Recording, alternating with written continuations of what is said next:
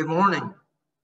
My name is James Kim, Chairman and CEO of AMCHAM Korea. Unfortunately, Korea is going through its fourth wave of the pandemic.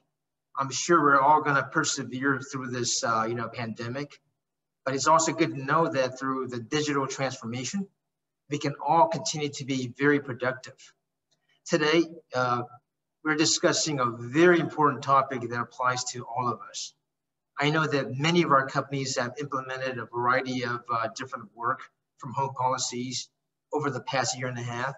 And even at AMCHAM, we've also been allowing staff to work from home as needed, including today, where I think we have 40% of our staff working from the office.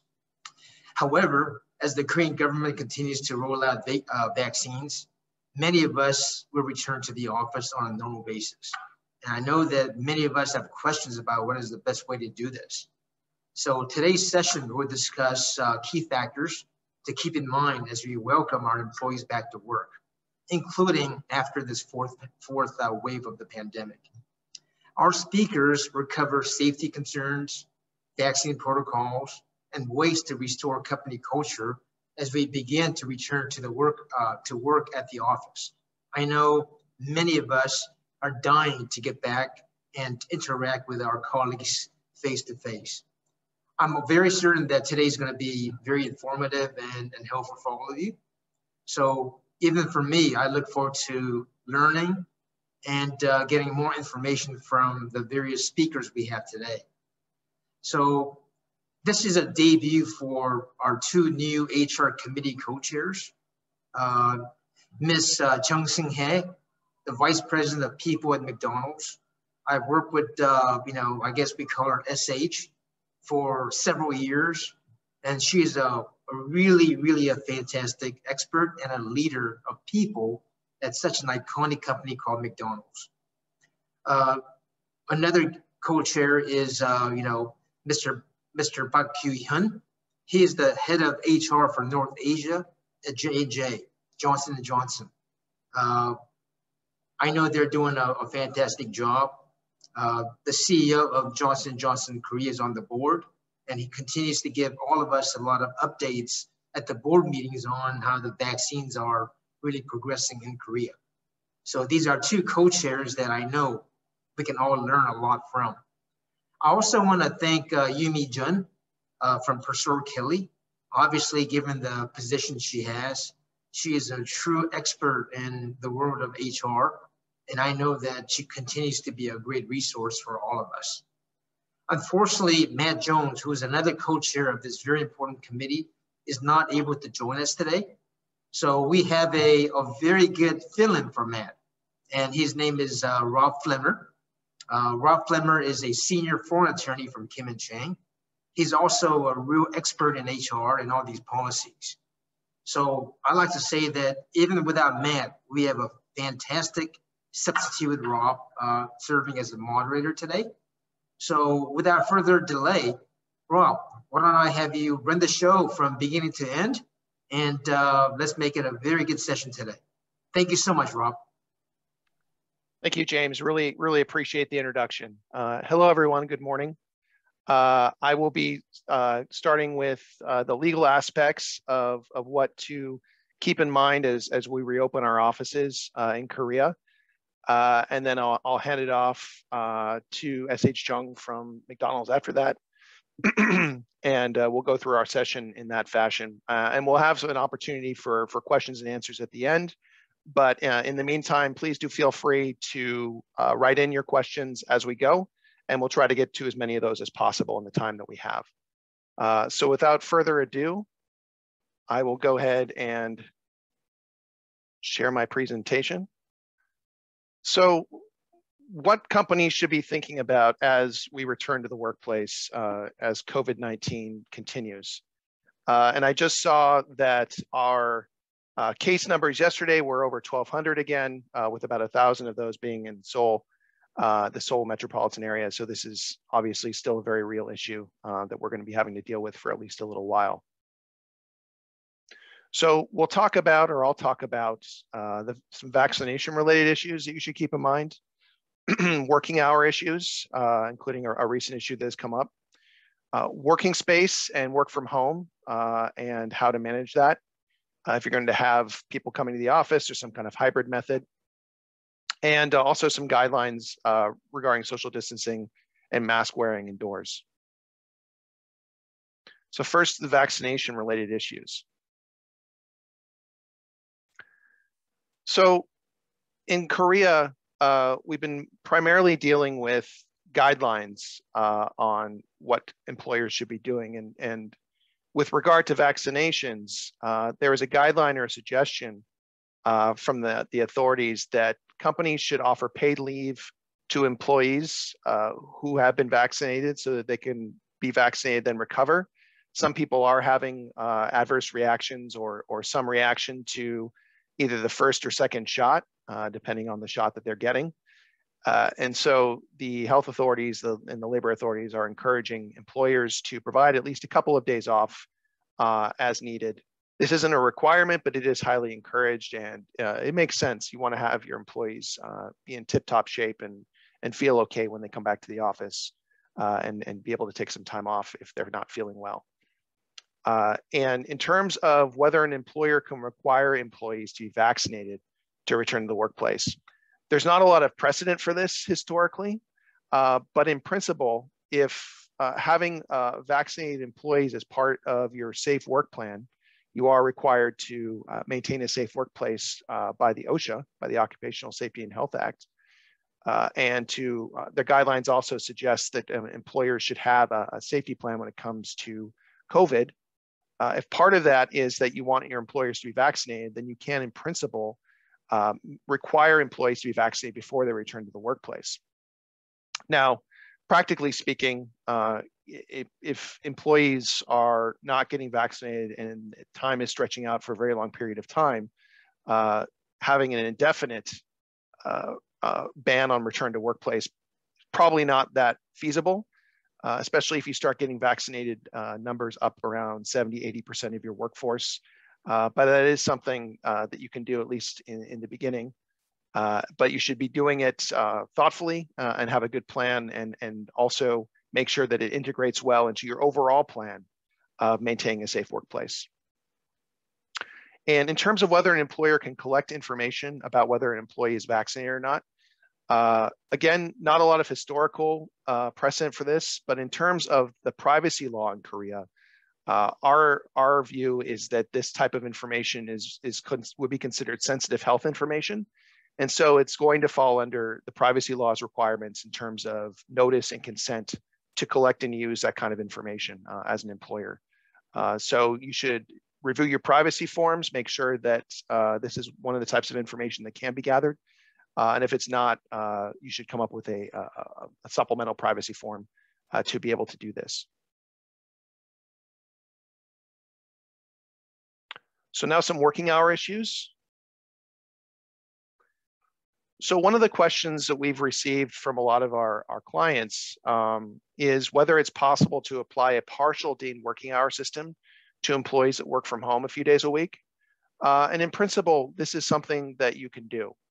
So the requirements for a deemed working hour system, just to remind everyone, is that the employees have to be working outside the office. And as a result of that, it is difficult to track their working hours. So as long as you are meeting those two different requirements, then in principle, it's okay to have a deemed working hour system.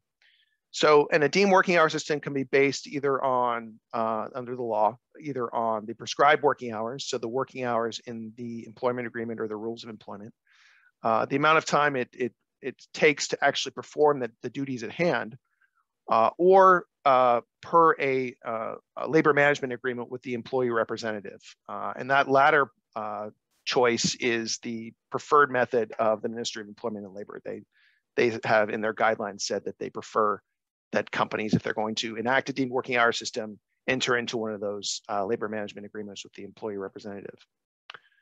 And in terms of the trends of Korean companies regarding work from home and working in office, the larger conglomerates have gone to a hybrid type system where employees can work outside the office for a couple days a week, but they have not gone to a full work from home system. So they're not giving employees the option, for example, of working entirely from home moving forward, but there is a kind of a flex schedule method that they are allowing employees to do. And then another working hour issue that has come up recently, and that employers are going to need to pay attention to because it applies to companies with 5 or more employees, is the expansion of the substitute holiday system. So these are for holidays that are going to fall on weekends. And in the past that was more limited, but now it's been going to impact all the holidays going forward. So for 2021, that means in August, Liberation Day is on Sunday. So the next day, the Monday, August 16th, is going to be the substitute holiday. And that's also for National Foundation Day, Hangul Proclamation Day, and Christmas this year. So those are going to be substitute holidays that companies should start putting on their calendars. So now working space and working from home. So as companies are moving towards open seating plans with reduced working space and more work from home options, we do see that trend. Companies are looking at whether they need to have as much office space. That's having an effect on employees, and labor unions are noticing that, and they are raising several issues we've seen, such as saying, look, you're saving some costs from your reduced office space. You should share that with employees. You should share that in the form of increased wages, benefits, whatnot. And they're pushing that issue, especially obviously with labor unions and collective bargaining over wage agreements, for example. And also that companies should be making financial contributions towards the cost of employees' utility bills or their meals while working from home. For example, if companies had subsidized meals before in the office and employees are working at home, they want to also have some kind of subsidy for meals while they're working from home as well. The MOEL has guidelines on this. There's not a legal requirement, but there are guidelines that the MOEL has some suggestions on this. So their position is that expenses incurred by employees for consumable equipment, such as pens, paper, so on, should be reimbursed by the employer. But if there are expenses that would have been incurred anyway, the employees' expenses for their internet plan, for their mobile phone plan, if those stay the same, whether or not the employee is working in the office, an employer wouldn't need to reimburse those to the workers. So, and then finally, some discussion of the guidelines on social distancing and the mask wearing indoors. So as I mentioned at the beginning, our caseload in Korea, and especially in the Seoul area, has gone up recently. As I mentioned also, Korea has mainly dealt with preventing infection via guidelines and not strict requirements. So there are a number of guidelines they've suggested based on the social distancing level. For example, we're at level 2 in the Seoul area right now. That comes with a number of recommendations. For example, one of the recommendations is that 1/3 of the employees be working from home when they get to level 2. Seoul is also, the greater Seoul area has also had a mask mandate that's been going on for quite some time now. And there is a fine, an administrative fine of 100,000 won if that's violated. And it's also been limiting gatherings in the Seoul metropolitan area to only 4 people for social matters. Business meetings and things aren't subject to that, but certainly people's lunches, going to dinner after work, those kind of things have been affected by that. And of course, restaurants and bars and things are having to close at 10 p.m. So those distancing guidelines are supposed to be relaxed recently, but that is not going to be the case. They were supposed to be relaxed as of July 1st. That was postponed for a week, and then yesterday it was extended again for another week. And with case numbers where they are, if that continues, we would expect that to the postponement of the relaxed social distancing measures to also be postponed. That mask mandate in particular, that is to be relaxed for outdoor spaces for those who have received at least 1 shot of the COVID-19 vaccine. And the current plan is to relax the mask mandate for indoor spaces for vaccinated people as well, once Korea has reached a 70% vaccination rate, and that's currently projected for November. Obviously, that's a moving target depending on vaccinations and how fast that's going to go.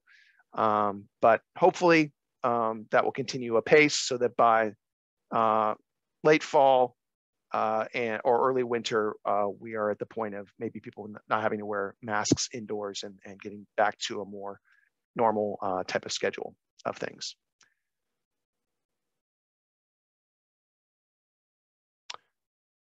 So with that, I'll stop sharing and I will pass it off to SH Chung from McDonald's to carry on. Good morning, everyone. This is Seung-Hye Chung from McDonald's Korea. It's very nice to meet you online.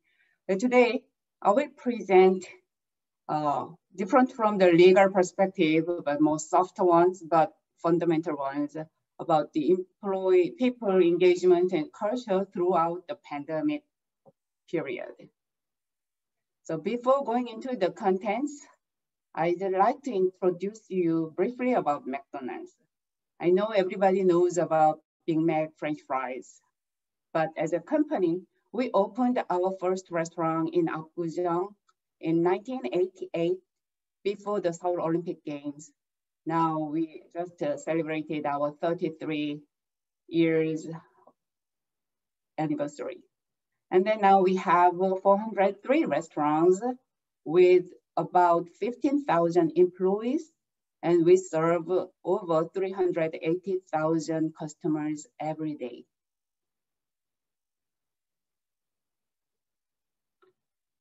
Then, okay. The pandemic has brought tremendous changes in our personal life and work life. And at work, this has dumped new challenges to the management and also the HR professionals. We have to find a way to run our business without disruptions while maintaining our people engagement and corporate cultures, which sounds impossible, which actually is. So there's no choice but to compromise and adapt new ways of working. But after 1.5 years of outbreak, we've also realized that the fundamentals stay same regardless of the situations, and the importance of the fundamentals even become bigger. So here, I'd like to share what we have been doing for the fundamentals throughout the pandemics, even before, and which I believe will apply to the post-pandemic as well. Hope it can be of any help for your planning after return to work.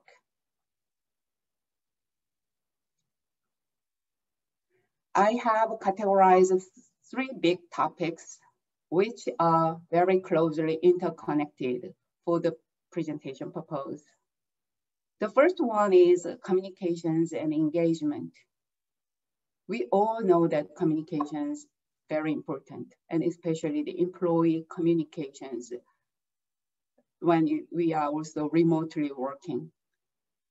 So not only continuing the employee communications, but increase the frequency of employee communications using various vehicles become very critical. So we continue to do our town hall meetings, online, offline, and also having produced the various videos for the business landscape, for MD's message, new marketing promotions, new values, and so on. So we were told during the pandemic or remote, the communication doesn't need to be long. It should be short but frequent. So those short videos and short meetings has been emphasized. We also continued our pulse survey twice a year, and simple, just a survey monkey on some just the quick answers, quick pulse check for our employees. Through this pulse survey, we could check how our people feel at the moment and what they need, and we can take our follow-up actions from the company level, department level, team levels. And then 2 years ago, just before the pandemic, globally, we have refreshed our values. It is not something totally new, but we just refreshed based on the current situation and then our moving forward. So for cascading and informing our new values, we have kicked off all various workshops and there's knowledge transferring.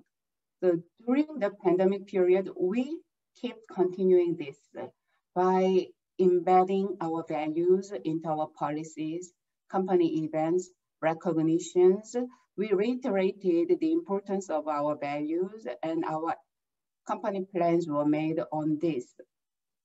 So all these activities has become a foundation and also the guiding light to our people who are working all over the country and then remotely at home. The second one is empowerment and fun connection. In a hierarchical society like Korea, it is really hard to have full empowerment. I cannot even say that we are like that. We just try to have this empowerment in place every day. And it's been working during the pandemic well. So we expect it should be the company culture on the way as well. We have a good tradition of cross-functional collaboration.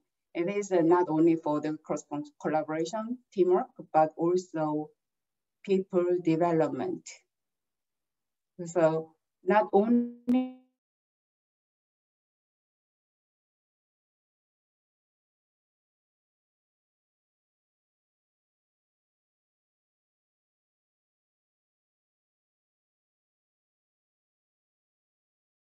company outing or office move. So all these activities have worked for our empowerment and then engaging our people and then the junior people take leadership. And early last year, we have formed a Make Me Smile team consisting of below the manager level employees from various functions. They actually were encouraged. The team was formed to make our office more excited with fun, to have a fun environment, fun atmosphere in the office. So they were busy to make our people excited with the budget, which we could not spend on the company gathering. So having budget is another different one.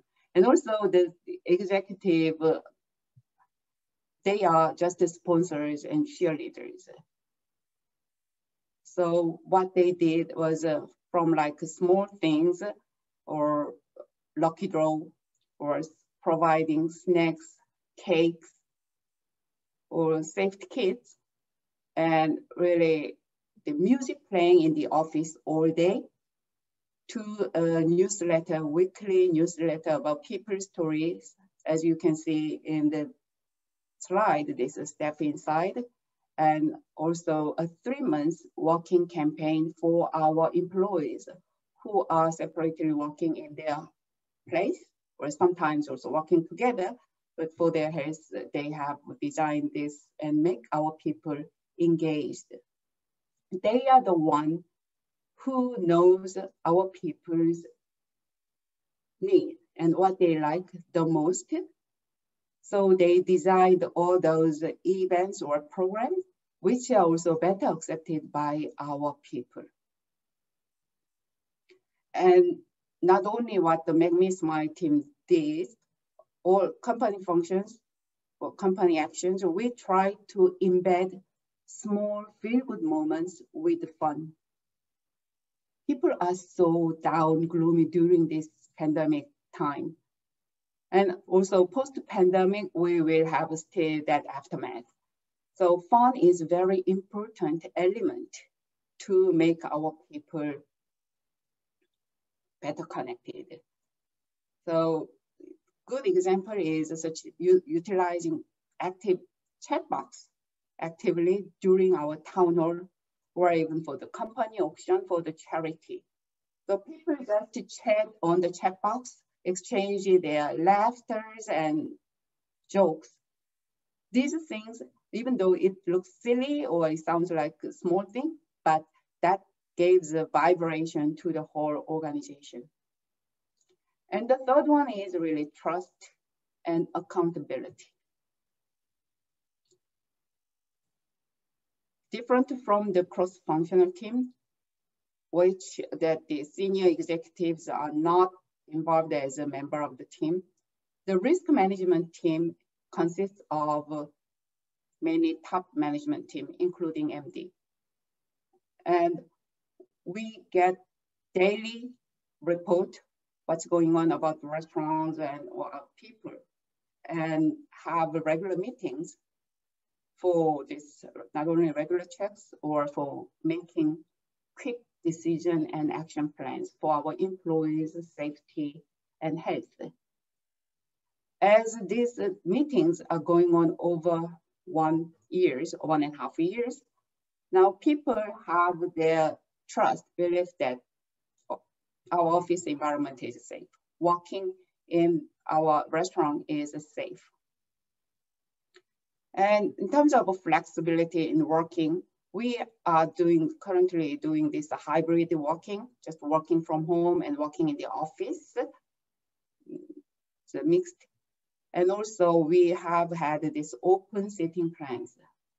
But in terms of flexibility, we have this working hour, flexible working hour, like many of you have, is starting from 8 to 10, or it's not that flexible working hour, and also working 9 hours from Monday to Thursday and Friday afternoon off. And also because we are open seats, it means free seats, people just moving around with their notebooks. So already we have this flexibility in working has been in place somewhat in the system. Of course, this pandemic has made this flexibility a lot stronger.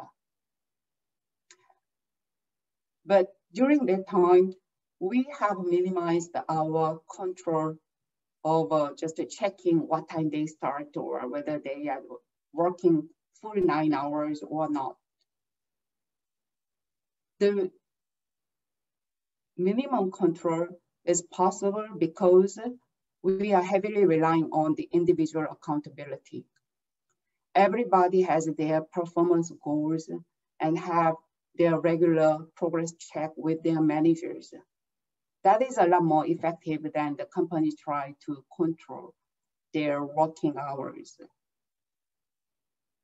So basically this trust-based and accountability-based, that has become our flexible working, remote working, virtual working system is possible. So this will be my last slide, which I will share some results from our recent Pulse survey, which was done in March and April time. And 93% of our office staff has participated. In the survey, we had open-ended questions.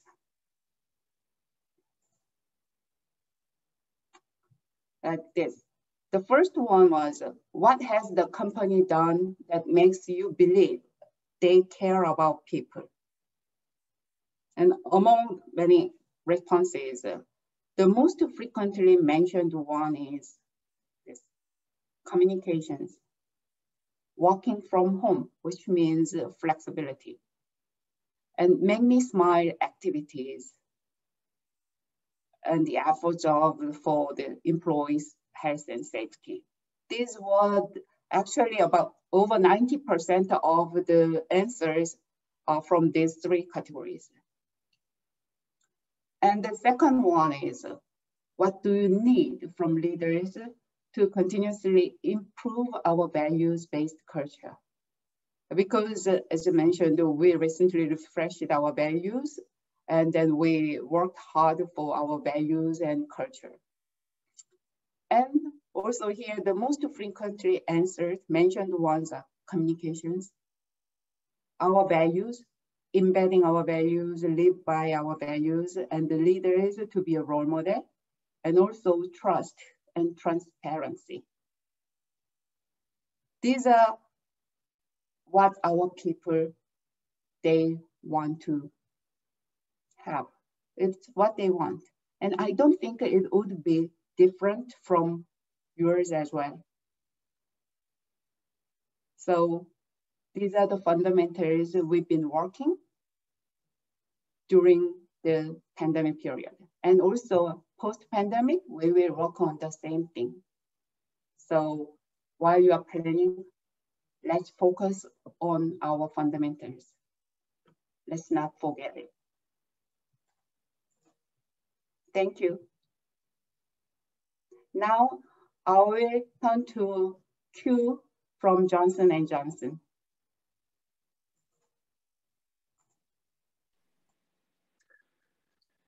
Thank you, Seung-Hye, for taking us through the helpful tips and obviously the fundamentals, HR considerations to really engage and lead the organization through the pandemic, right? And obviously it's always a good reminder that we need to keep our ears on the ground, especially in times like this.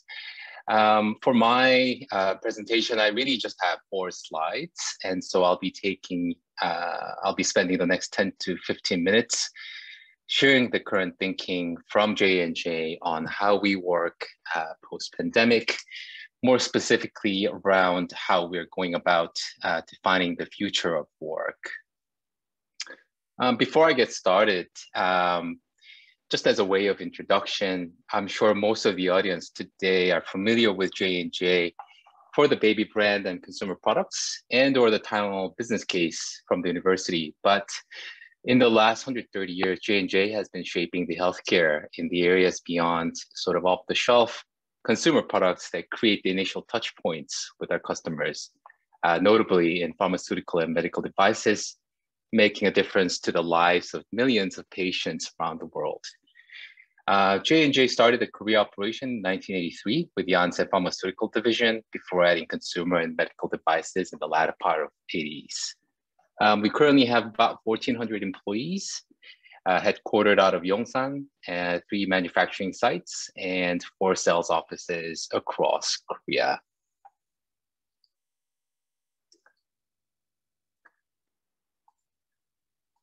So I would like to invite you to just take a moment to reflect on 2020. I'm sure you would agree that we were faced with the worst global pandemic of our lifetime. As a market, Korea was put on the map, leading the narrative with the global on how to manage, respond to COVID-19 threats as one of the earlier markets to be affected, while those of us working in Korea were fortunate to have been shielded from the tragedies that really struck other countries. It's worth pointing out that J&J had been on a journey to change how we work prior to the pandemic, office renovation to accommodate mobile work, flex hours, work from home policy to meet the changing needs of our employees and local employment regulations. But depending on the team manager, the adoption of the new ways of working varied widely. Well, COVID-19 changed all of that. Many leaders who thought offices, time in office are essential to the business, learned that employees can work just as effectively outside of the office. The forced shift to remote work created trust in what we had and uncovered new possibilities. Employees saved time in commuting, increased flex allowed employees to take care of family members and better cater to the lifestyle needs. However, every time we started to get excited about the possibility of the pandemic or the crisis coming to an end, new wave of community spread hit and situation continued on, right? As James pointed out earlier, we are dealing with a possible another wave hitting Korea.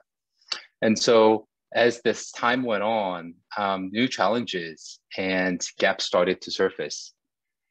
Simple alignment, decisions that could have been resolved over a quick chat at work now require scheduling, adding to the endless meeting spree. For a relationship-based company like J&J, where social capital among colleagues and network are crucial for employees to be successful, well, new joiners did not have sufficient time to build that required ecosystem around them. Existing employees largely really burned their social capital, what they have sort of amassed over the course of their career in the last year. And now they're creating an opportunity to really come together in person to co-create and collaborate. Culture was also starting to shift as a result of this unplanned change, as we didn't really have enough time and the opportunity to lay the foundation for sustainable remote ways of working. Now, switching gear to 2021, as the world around us prepare for more stable COVID-19 managed work environment, we listened to our employees' feedback and their clear desire to harness the learning from the pandemic and the need to evolve our ways of working, building on the existing portfolio of Flex, was very clear. At J&J, we're preparing a shift with the global standard and framework to create new norms across the global footprint, but with a very local approach in recognizing that each market has different needs and different nuances. We're looking to ensure that we maintain what has made J&J great while learning from what we've done during the crisis to deliver for the future. Together, we're trying to define the future of work with a dedicated team or dedicated project team to engage and explore emerging work practices that make the most dynamic physical and digital environments to foster collaboration, creativity, and community.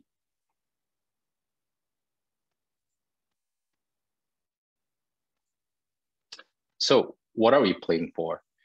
We know that the best work comes from when people are at their best. This is different for individuals and for different roles. We want to continue to connect us in ways which focus on human connection and collaboration. We want to protect the culture that make J&J unique. And we want to reimagine. We have the opportunity to not only accelerate and amplify when, where, and how we work on so many different levels, but also to courageously experiment with the future of work opportunities.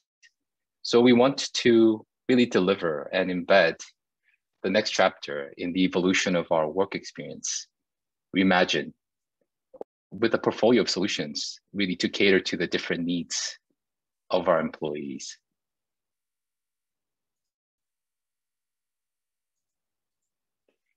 Given the increased importance of an agile organization, both to productivity, talent attraction and retention, we must consider solutions to meet the needs of our employees and the organization. At J&J, we're adopting a hybrid model for office-based employees with a global standard of 3 days on site and 2 days remote per week. And this is due to our value and appreciation for in-person interaction and connection. We also believe it's an important way to learn and sustain our culture and purpose. As we evolve our ways of working, we want to retain this connection we have and find the right balance with the value we see from virtual working. We feel that this hybrid model would allow us to capture the energy, inspiration, and connectivity of in-person interaction while empowering each of our employees to find the right productivity and personal balance. This, combined with a broad portfolio of existing flexible work arrangement for individual needs. So in a hypothetical situation, if needed, our employees will be able to have full remote work experience with a simple approval from his or her line manager.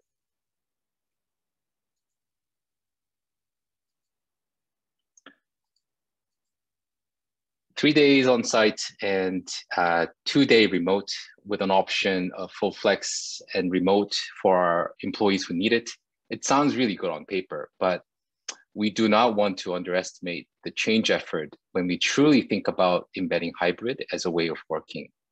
It's actually more than just an announcement.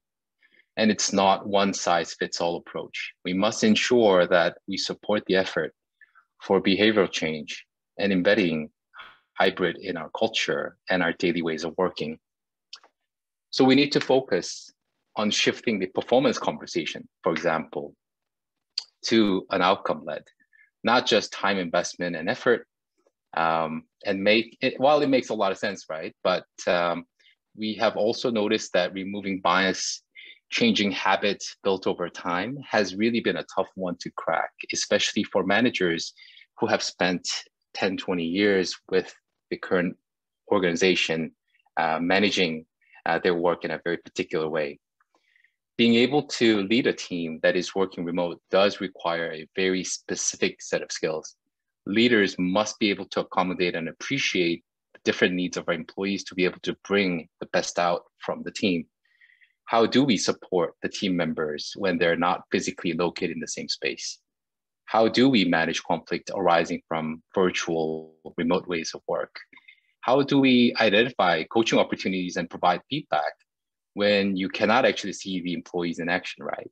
How do we make sure that employee experiences are consistent and that they have what they need to be successful when they're on different types of, either on-site or off-site work?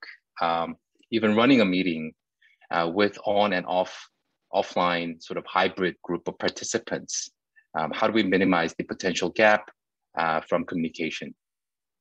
We also want to look at how we're going to support employees working remotely. At 2 days per week, we need to think about how we help create right environment outside of our office to ensure that they have what they need to be able to perform. Is our travel and expense policy aligned to ensure smooth transition between office and remote? Simple things such as phone and mobile allowances. Do we need to revisit the current structure to make sure that it is in line with the future that we're trying to create? We'll be looking at our office environment. It was set based on remote work, yes, but increasingly we're working with global, regional, remote teams that require additional consideration on meeting room environments so that we can accommodate teams joining on and offline all at the same time. The volume of virtual meetings would also mean that we need to think differently about our office floor plan to free up more communication space. We need more collaboration area to be able to maximize the time when the teams are on site. I guess in the spirit of inclusion as well, we want to make sure that we do not accidentally and unintentionally alienate field-based employees or those in manufacturing sites. So we'll be looking at what we can take away from this hybrid ways and explore with these groups of employees on how do we create their version of flex work. The areas to review and discuss will grow, but I wanted to share with this group today on where we are headed as J&J as we look toward the future post-COVID-19.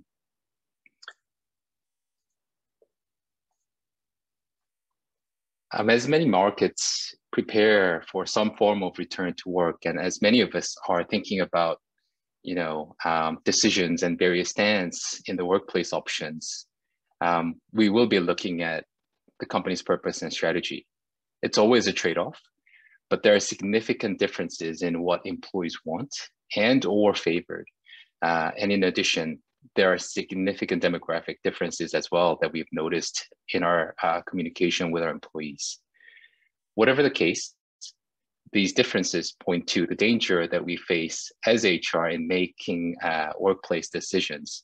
So if there's one key message that I wanted to share back with this group, would be that as HR, we need to absolutely ensure that the change work always takes a variety of stakeholder input, including different groups of employees that are in your care. Thank you so much for listening, and I'll pass it now back over to Rob for Q&A. Thank you. Thank you very much. That was very informative. And I think both of your presentations indicate that employers have a fair amount of flexibility. It may seem that in Korea, it's a pretty inflexible place at times to do business from an HR perspective. But at least in the context of how best to reopen your office, there are certain requirements, obviously, you have to follow about working hours and things like that. But I think as these presentations have demonstrated, you do have some flexibility to figure out what is going to work best for your workplace and your employees and your business. So that is definitely something to keep in mind. We actually don't seem to have any questions at this point. I certainly encourage people, if anything has raised any questions in your mind, to go ahead and shoot those to us now, or afterwards. We're always open to receive questions later if that's your preference. But I think if there are no questions, we can close things out and finish up and wrap up the presentation now, unless there's any other matters that we wanted to discuss at this time.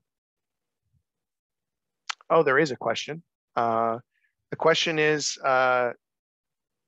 that working at home can be of an HR benefit. Can it also be used as a recruiting tool? And SH&Q, in your experience, can working at home or a flexible arrangement be used as a recruiting tool or as a benefit that you can present to candidates? Thanks, Yumi, for the question. And I think it is a very important tool, right? And it's part of the employee value proposition that we need to work toward. I guess the key thing for us at the moment is, how do we make sure that we are able to provide the right experience for the employees who are perhaps working from home? So we will have to get that right.